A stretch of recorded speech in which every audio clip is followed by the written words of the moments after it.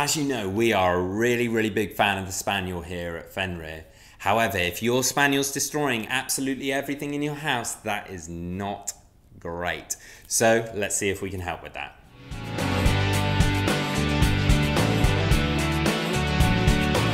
Welcome back to the Fenrir Spaniel Show. My name's Joe and I'm a certified canine leader here at FenrirCanineLeaders.com. We are dedicated to helping you learn everything you could possibly want to know about the Spaniel and then how to become a high-level canine leader so you can raise the perfect Spaniel. If you're new here, don't forget to subscribe and turn on that notification bell so you never miss a future upload. The Spaniel is a high-energy dog, and if they're destroying things in your home, well, they're going to get through stuff very quickly. So you won't want to leave your house to go to work or see friends because you could come home to an absolutely torn apart house, and that is not a situation you want to find yourself in. So today we're going to be tuning into a webinar that the CEO and founder of FenrirCanineLeaders.com, Will, has recorded all about dogs that will not stop destroying things and how to deal with that situation and how to train that out of them. So over to you, Will. So in this quickfire webinar, we're going to be talking about how I, as a canine behaviourist, help the clients that I work with destructive behaviours with their dogs. Whether that's destroying furniture, destroying doors, digging up carpets, any kind of destruction in the home, we're going to address in today's webinar.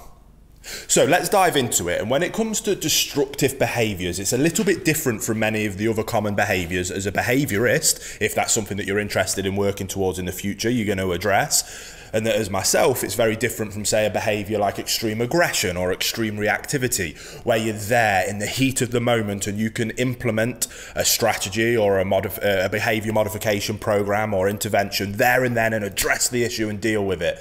Destruction tends to be an issue when people go out to work and they come home and the home is destroyed. So we have to address it in a little bit of a different way. And oftentimes it's more around the management of a behaviour as opposed to being able to correct the behaviour. Now let me explain what I mean. First and foremost, we have to understand where is it that a destructive behaviour comes from.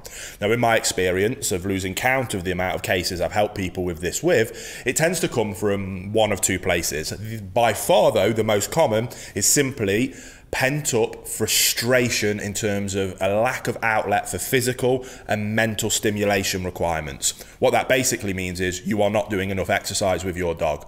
If you go out and do more exercise with your dog, give them more mental stimulation, enough that truly satisfies them every single day, depending on their breed and specific requirements for them as a dog, that will 9 times out of 10 address the problem of destructive behaviours. Now sometimes people don't want to hear that. What they want is for me as a behaviourist with the reputation that I've got to be able to come in and may wave a magic wand. They don't have to do anything for their lifestyle and I fix their broken dog. Their dog isn't broken, the dog is simply bored and frustrated. We need to give them a positive outlet for that frustration and that will address the problem. So we're going to significantly increase the amount of exercise we're doing and significantly increase the amount of mental stimulation that we're giving them. If you're prepared to do that, 9 times out of 10 you're going to solve this problem. Now if you want to do that in more of a professional setting, you're going to have to develop the people skills of being able to get that across to your clients in a way that first of all won't upset them by simply calling them out and telling them that they're the problem, but helping them see that that's the case and helping them come up with a process and a program of how it is that they can quickly and efficiently be able to provide additional exercise and mental stimulation. And that's where you can develop different strategies around quick fire ways of exercising dogs, quick fire ways of providing more mental stimulation for them. Hey guys, very quickly, I just wanted to interrupt and let you know about our bootcamp program if you've never heard of it before. It's the program that as a canine behaviourist I use every single day with all of the clients and all of the bad behaviour cases that I work with to high levels of success. It is focused on teaching you how to become a high-level canine leader that is able to restructure the relationship with your dog so that they see you as that leader and they know to look up to you for guidance and direction.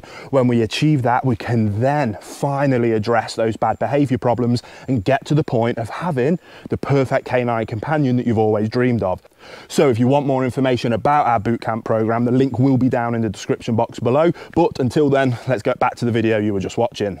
And as is always the case with any behaviour case that I work on, I always help our owners restructure their relationship with their dogs and help them become a higher level canine leader. When it comes to working with specific behaviour problems, the behaviour problem that an owner will come to me with, maybe it's the problem that you're dealing with yourself. Maybe, again, you want to be considering moving into this as a profession. So someone might come to you with is what we call the micro issue. That is the symptom that we're seeing, and that is what the owner will want addressing. And it is our responsibility to help them do that. Here at Fenrir, the reason we're able to have such large levels of success is because not only do we help them with those micro issues, but we put so much time and effort into fixing what we call the macro problem, the umbrella issue. And that is always around relationship with your dog, around the owners becoming a higher level canine leader that has a dog that will look up to them for guidance and direction. If we can achieve that, that opens up an incredible pathway of communication between themselves and the dog, which then allows us to teach them the things that we do want and the things that we don't want from them.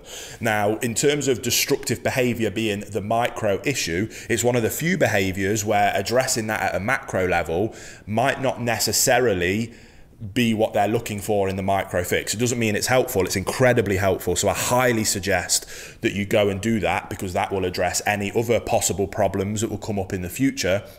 So this could be an excellent opportunity to either help yourself, if you're watching this from that perspective, or to help a client be able to go to that next level, and that will just make them happier and their dogs happier in the rest of their life. But when it comes to destructive behaviors in particular, because they usually happen when you're not there, the only real way that restructuring that relation helps is with anxiety. Now, like I say, destructive behaviors, vast majority of the time, comes from a lack of physical and mental exercise. If it's not that and the behaviors still continue, then oftentimes it comes from a place of anxiety. The dog is stressed and anxious. That anxiety tends to come, usually all of the time, comes from a lack of leadership. If a dog has a calm, consistent leader in its life that it trusts implicitly, they have no reason to be anxious. Then, as long as they're getting plenty of exercise, they'll happily relax and calm down. That's why we focus on those two things first. Then on top of that, or why we're going through that process, because to restructure that relationship, we use our bootcamp process. Again, if you're interested, the online version of that is down in the description box below, but we go through that process, but nothing happens overnight, and that can take some time. Now, like I say, that will 9 times out of 10, even more so 99 times out of 100, will address this issue. If it doesn't, or while we're going through that process, we simply use a methodology of managing the behavior. Stop setting your dog up to fail. To set our dogs up for success with destructive behaviors, it's simply about managing the environment, ensuring that there's not things in their environment that they can destroy. To do that, the easiest way is to crate train or pen train our dogs. Let me start by saying that it is not cruel whatsoever. If you get a dog and stuff it in a crate that's never been in there before, you're a poor leader, the dog is already anxious, you're not giving it enough exercise as it is, so it's already got pent up frustration, physically, mentally, and on top of that, anxiety from a lack of leadership, then you leave them in there for 10 hours, then we've got a problem. But that's not necessarily the crate's fault. Again, that's a macro problem that we need to address. If you are a calm, consistent leader, providing your dog with plenty of exercise and leaving them in a crate for an appropriate amount of time, 3 to 4 hours at a time, before letting them out for an additional bit of exercise before going back in, then there is absolutely nothing wrong with using a crate, and a dog will love it. Dogs are denning animals. I like to cover crates with a big towel or blanket to make it nice and dark, put a nice bed in there so it's nice and cozy. Nobody else can ever go in that crate. That's the dog's special, safe, calm place for them to go, take themselves away and relax. That is what we're looking at achieving, and that's what we're looking at doing. To help with destructive behaviors, if we can get the dog to learn to love their crate, which is very easy if we follow that basic methodology, we leave them in there with a frozen Kong, get a Kong toy, stuff it full of some meat pate, chuck it in the freezer, then before you go out, 10 minutes before you go out, let them sniff the Kong, put the Kong into the crate, shut the crate door so they can't get in there, and I promise you, you do that every time, your dog will be begging you to go away so that you can let them in the crate and shut them in there with that Kong. They'll look forward to that time alone. You add that on top of exercise, they go in, the Kong provides additional mental stimulation while they work their way through it. Happy days, everyone's happy. The dog then works their way through the Kong. Oh, I'm knackered now, I'm just gonna have a little sleep until the boss comes home. You come home, do a bit more exercise. Again, it's not rocket science. Add in more exercise, add in better leadership, control the environment, nothing in your house ever gets destroyed again. It's not rocket science. The theory is simple and straightforward, just requires a little bit of commitment and dedication and leadership on your part if the owner, or helping your clients' owners be able to implement those kind of basic strategies just with dedication and commitment to the desired outcome, which is having a perfect dog, which you will have if you put in that effort. So I hope that was helpful. Go away, get stuck in, start implementing those things, and I promise you, you're going to achieve incredible levels of success.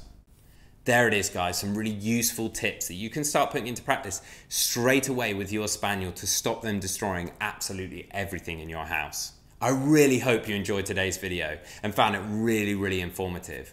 If so, get involved in the comments down below, as we would love to hear all about your Spaniel, or whether you're thinking about getting one, or how your training's going. We would love to hear about it. Don't forget to subscribe and turn on that notification bell, as we have 2 dedicated videos coming here every single week. So I can't wait to see you in the next episode of the Fenrir Spaniel Show.